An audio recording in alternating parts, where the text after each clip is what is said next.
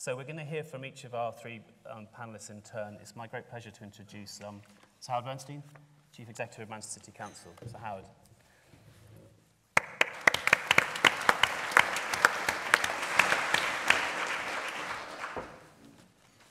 Thanks very much, John. A great pleasure to be here, indeed to be invited here.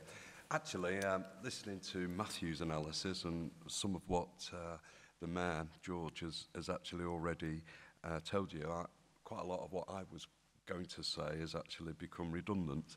So what I want to do really is, well, people will say, Howard, we want you to give a very distinctive analysis about what Manchester is about and what Manchester does. And just picking up some of the threads from the contributions I know you've already had, let me just bring together 3 or 4 key points.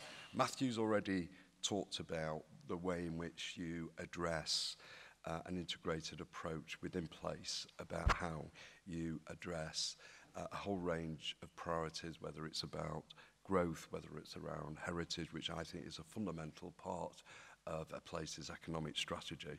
One of the things I want to address is that wider global market within which any place has to sit, because without understanding what that global market is, then very clearly our own growth ambitions as places are in my view, seriously prejudiced. Manchester is fortunate to be one of the top 600 cities in the world. But over the next decade, a piece of work done for us by Jim O'Neill, very famous economist, used to be chairman of Goldman Sachs Asset Management. What Jim was saying to us was that over the next 10 years, at least 200 of those 600 cities in the world are going to change, and at least 100 new ones would actually emerge from the Far East alone. That gives you a real sense of the particular challenges that Manchester, any of our other big cities in this country, or indeed other big cities in Europe, have to face.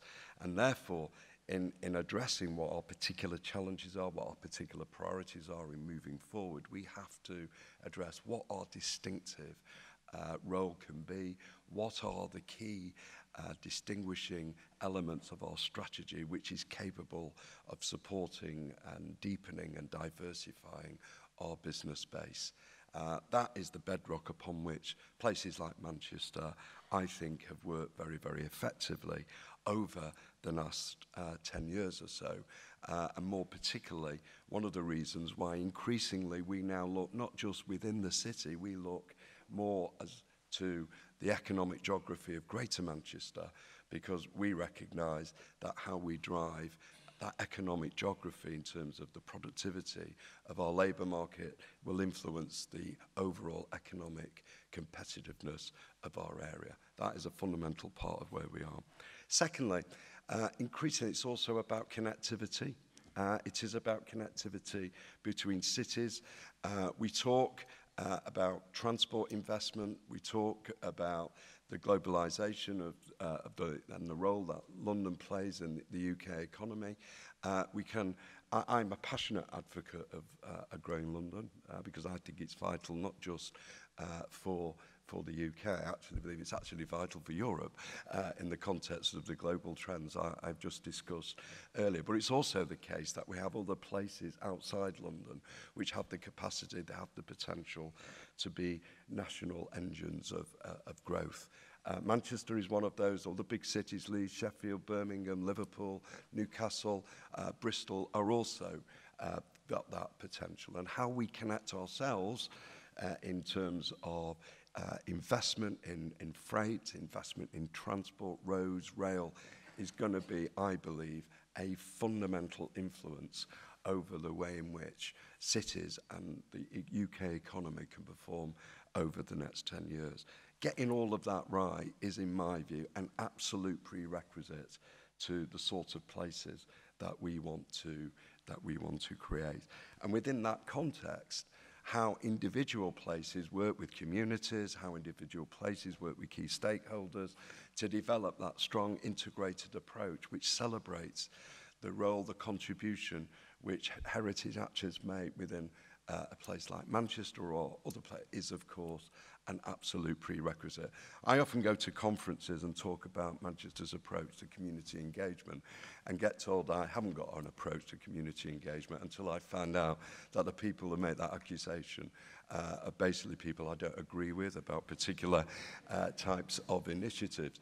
And what I just want to do is bring into very, very sharp focus some of the key dilemmas, some of the key choices in the time that I have left, in order to be able to demonstrate why I believe we need a wider fundamental debate. First of all, you take a building like the London Road fire station, redundant, one of the most important assets within the city, working very constructively with English Heritage. We have a great working relationship with English Heritage.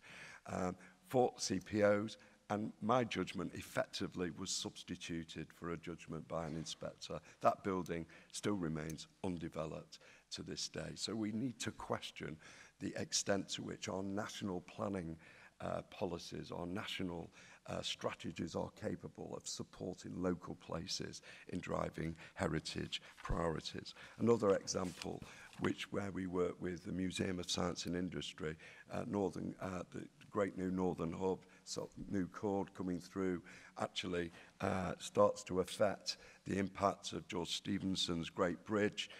Lots of preservationists saying you can't touch it at all. We actually took the decision, because we had to make that decision, that actually the connectivity requirements of Manchester overrode all of that. And actually what was going to be left would have been a celebration of engineering, and that's what people would have wanted to see. One more example, and that is Victoria Baths. An excellent example. Lots of hugely enthusiastic, sincere people working incredibly hard to try and preserve something that, in my view, cannot be preserved. And what we have to do is work very closely with organisations, work very, very closely in order to ensure that as we make choices, those choices are being made to support not just the transformation of places, but also how we celebrate heritage in the future. Thank you.